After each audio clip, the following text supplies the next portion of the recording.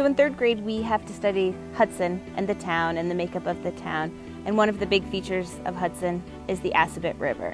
It's something tangible that the kids can see when you drive throughout the town. After working with Drumlin Farm for the past school year, we did a lot of thinking and reflecting with my colleagues on how to bring in more of those experiences in the classroom.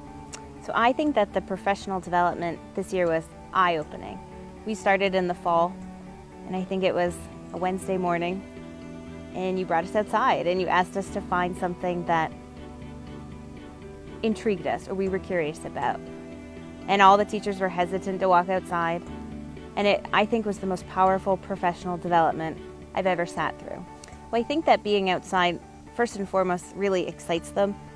Their curiosity and love of nature right now in Hudson is pretty extraordinary.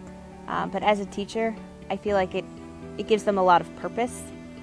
I mean, on the weekends, anyone can go outside and explore in nature. They can practice being scientists at home. So as we got into our study, we learned, what animals, what plants we can find down by the river. And in the course of our study, we found that there actually were a lot of problems with the Assabet River that sparked a lot of frustration among the students. And for our writing program, we were learning about petitions and how students can write speeches and change the world. And a lot of them decided that writing petitions to help protect the Assabet River was where they wanted to spend their time.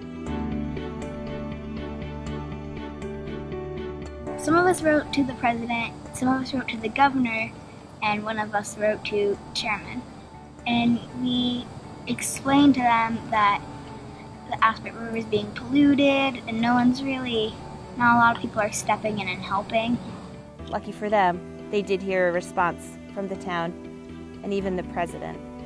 So I think it really hit home that kids can change the world.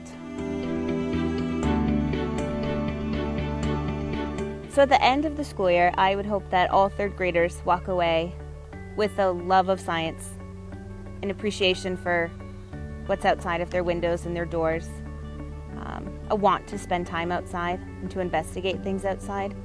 But most importantly, through all of our curriculum areas, I hope they see that they can make changes and that even though they're 9 years old, they can make a difference.